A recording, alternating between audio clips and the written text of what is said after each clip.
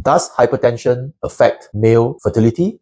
Hypertension. What do you normally think of when you hear this word? You think of heart diseases, you think of stroke. But did you know that the high blood pressure can be a male fertility issue as well? Long-term hypertension can reduce the blood flow to the reproductive organs, such as the penis, due to narrowing of blood vessels. These can lead to issues like erectile dysfunction, or it can lower the sperm count and the quality of the sperm. It is important for men with hypertension to monitor their blood pressure and seek treatment in order to protect their fertility. Medications for hypertension may also interfere with hormone levels or sexual performance, further affecting fertility. If you are concerned about hypertension and male fertility, consult a urologist and andrologist. Together, you can explore solutions for your health and family goals.